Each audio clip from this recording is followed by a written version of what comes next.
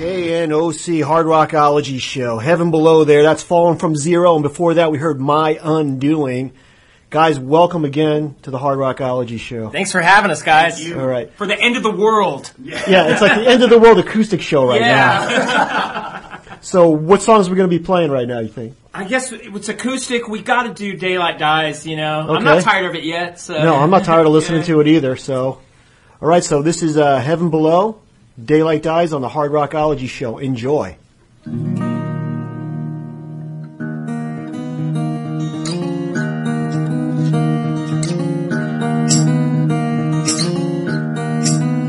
Still I count the days and nights since I survived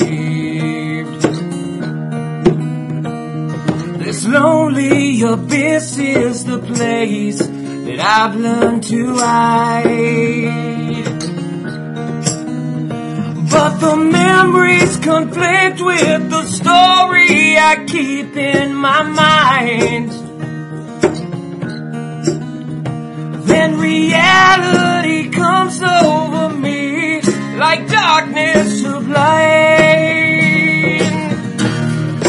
I can't live without your love, and I can't die. Still I'm standing in the rain when daylight dies. I'm falling for tomorrow. For centuries I have stayed. Yes, I try to believe, but my eyes, they give me away. It's like you opened up a door to a world I've never known. A funeral for a friend. Then I awake when I come back to life. It kills me over and over again. I can't live without your love, and I can't die. Still I'm standing in the rain when daylight dies.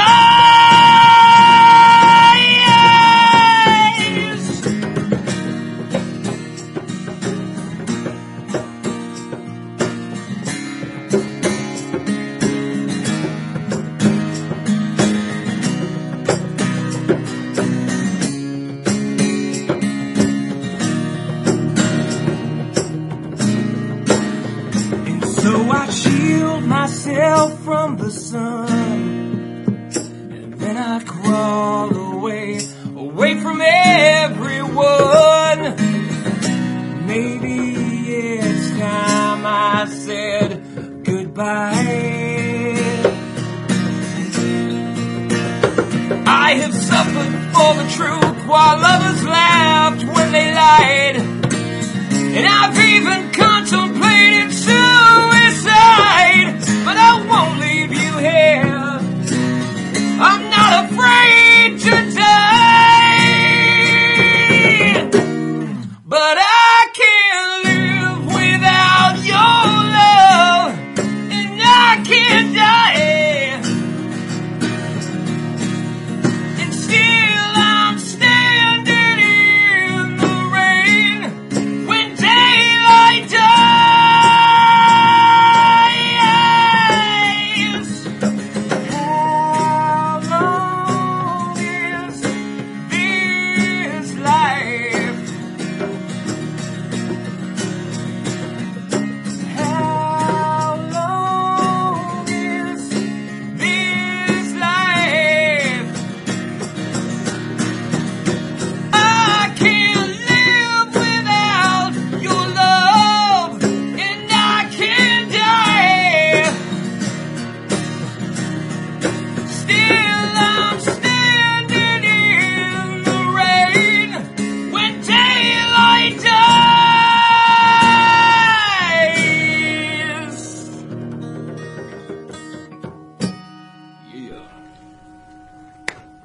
Thank you. That was great, man. Thank you. The end of the a world apocalypse song.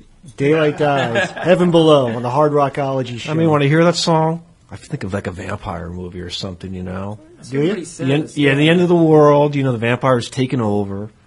These vampires suck beer, though. These are different. That's a great song, man. I heard that song. I've been listening to your music now for the past couple weeks now, and that's like a go-to track. You just go back to that track, and it just sounds phenomenal. Thank you. And it's like, and this is one of the things I always say: if I'm listening to music, if it doesn't move me, if it doesn't stir any kind of emotion in me, I'm not going to listen to it. Same here, man. It's got to do something for me, and that track definitely does something for me. Well, it's like how important are the lyrics in music? I mean, they're very important, and a lot of times you find yourself listening to music and you don't even care what the lyrics are.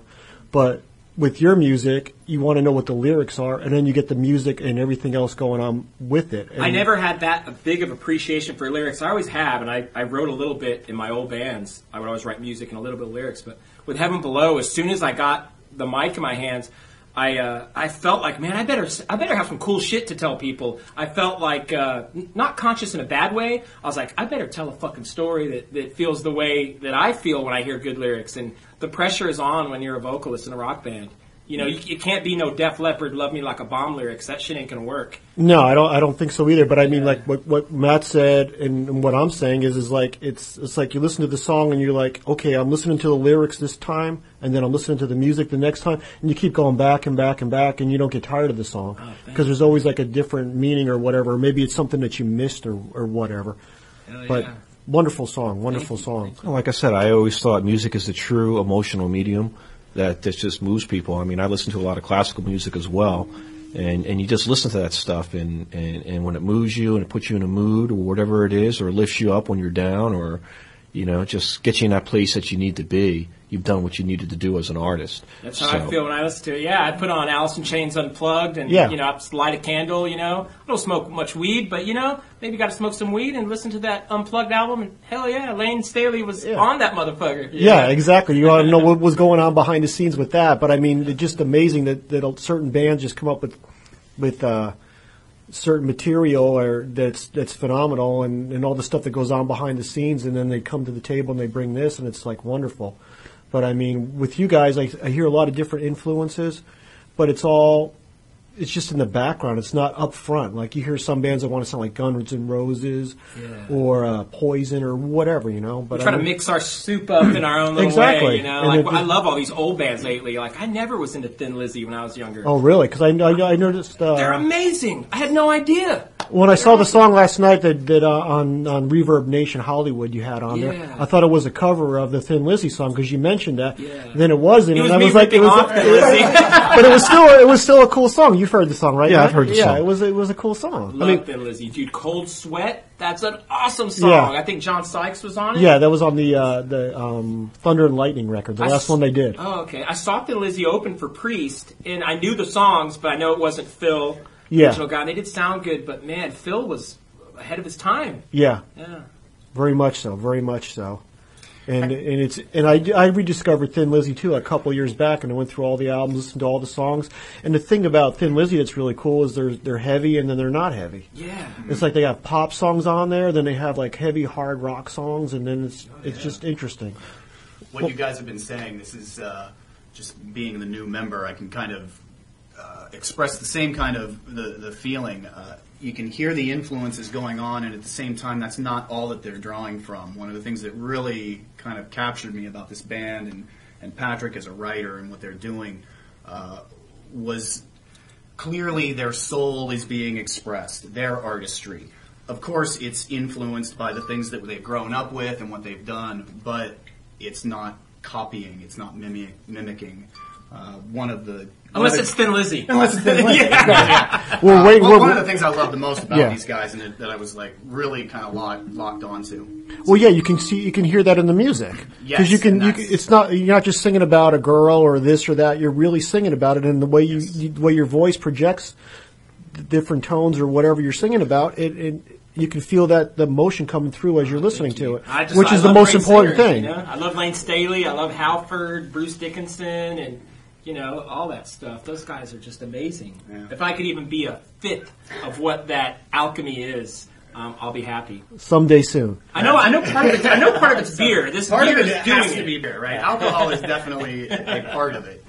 And getting the word to the masses. Yes, no, You know? that's huge, which Yeah. makes opportunities like this really, really big for us. And You know, well, makes we're us trying too. appreciative of what you guys are doing as you are expressing for what yeah. we're doing. I mean, the unique thing about together. this genre of music, hard rock, heavy metal, classic rock, whatever you want to call it, I think it's all encompassing, speed metal and stuff, is like my brother said, is there's so much music out there in the genre that he more recently went back and re-explored the Thin Lizzy catalog, which it sounds like you're doing as well. And that's something about this particular genre of music. It's gone through the generations of time, and you could go back and re-explore stuff and find stuff that you haven't heard before. There's always so much stuff there. So much, yeah. Well, we had a kind of an interesting experience watching this happen with the band that we just opened with, Queensryche. opening for Queensryche, watching them go through, their turbulent times, changing singers up and that. And we got to open for them at the House of Blues up on Sunset with their new singer, Tom He's Latour. amazing. And having them bring back even this band who has reached this kind of epic status, even they are going back into their original catalog, doing things from their EP and the Warning Yes, and awesome. Rage for Order. And I mean, the people responded, the crowd was just amazing the way they responded to it. It seems like there's something in the air with this, okay, let's revisit these things, but instead of going back and copying, let's find out what was in there that we maybe didn't see the first time. Yeah. There's like more to it now, and it's kind of a liberating experience in a way. Yeah. Yeah. So we're going to do another song here, guys? Yeah, let's do another one. All right. Let's do one off the cuff. We haven't rehearsed anything, so this is the rehearsal. This is it, yeah. We're making it up as we go here. Oh, actually, let's do I didn't bring a pick. I'm doing actual fingers. Can Wow, you believe it? man. Let's do All right, let's do the sweet. Takeover because it's hard to play acoustic. We've done Ace of Spades acoustic and stuff like that just to see if we can. Okay. And sometimes it comes out good, sometimes it sucks. So let's see which time this is. How the Takeover comes. All right. Yeah, I'll just be like.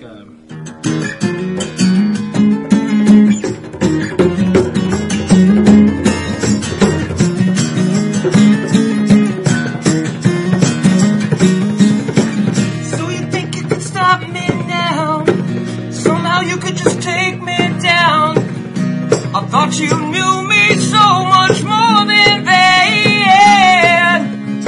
The times I've been pushed around, I've been kicked and beaten to the ground, but nothing can ever stop this thing I have started now.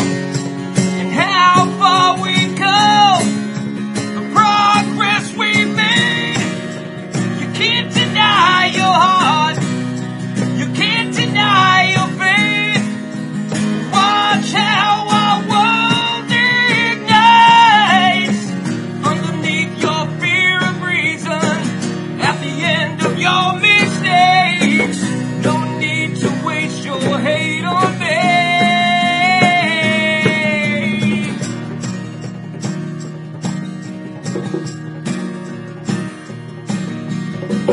This life you suffered for, it's so hard to take much more.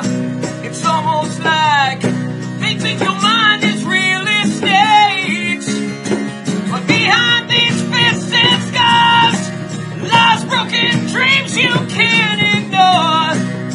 So fuck the past, it's now we're fighting for. And how far we've come, the progress we've made. You can't deny your heart, you can't deny your pain. But this much I know for sure. Underneath your fear of reason,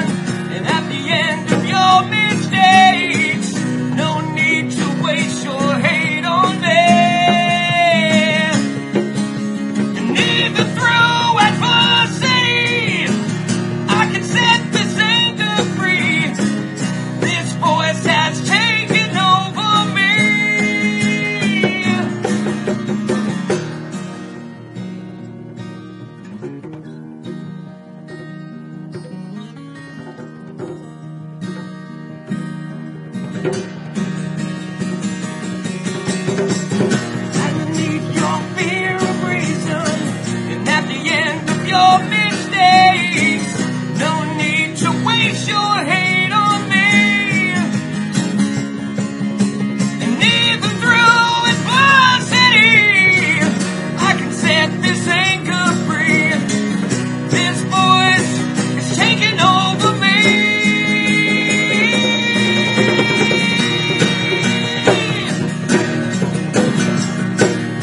It's taking over me. It's taking over me. It's taking over me. It's taking over me.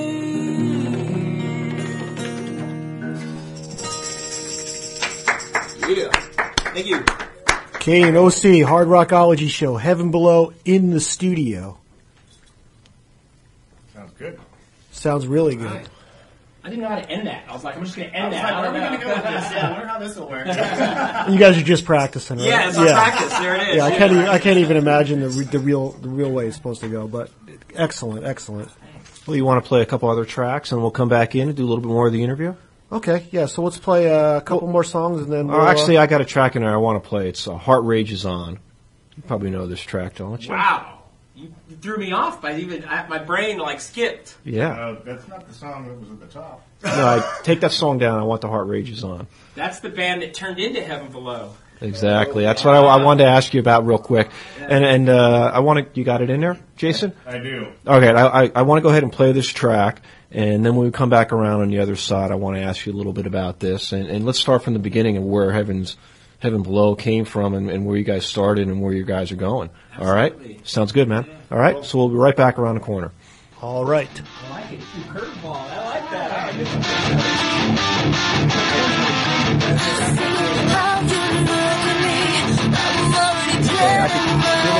down the bottom.